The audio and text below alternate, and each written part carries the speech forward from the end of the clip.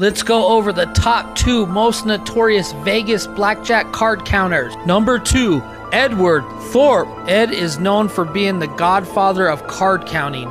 His ways were in such a high demand, he eventually wrote a book in 1962. Security in Las Vegas and Reno were in high alert when he was around on property. Number 1, Ken Uston. In the 70s, Ken put together a number of card counting teams and visited casinos all around the world, taking them for millions. After being banned from many casinos in '79, he eventually sued Resorts International in Atlantic City.